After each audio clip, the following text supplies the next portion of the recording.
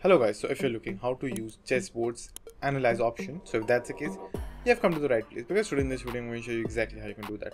Now, firstly just simply open a browser and go to your chess.com, then just simply write chess.com/analyze, or just simply go to learn and click on analyze over here. Now over here you will have a basic board, so just simply create a move, let's say this one.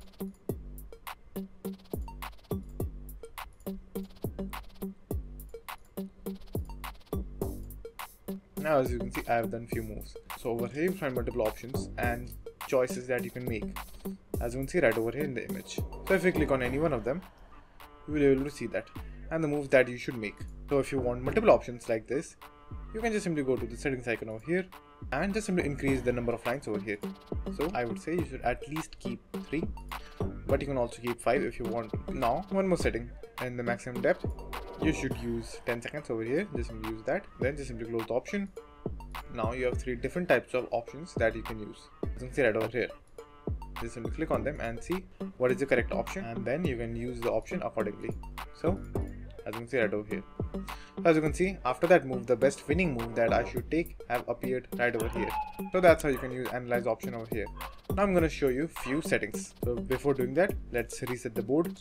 So for doing that, just simply click on setup position over here, then just simply click on setup position.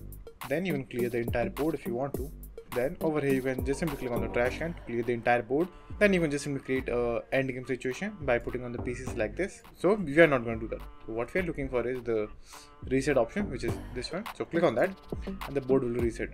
So just simply click on node. And now what you're going to do is just simply click on openings over here while your board is reset, and over here you will find all the winning strategies. Now over here you will find all the opening strategies to begin your game. So as you can see, for example, the number 1, which is e4, which is this one. So this is the first move that more than 1 million people do. So just simply click on that to see the move.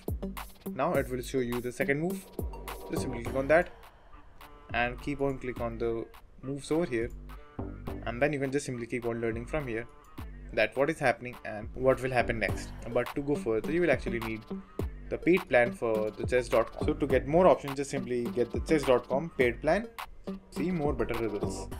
So that's it, and thank you for watching, and do like and subscribe to my channel, and take care.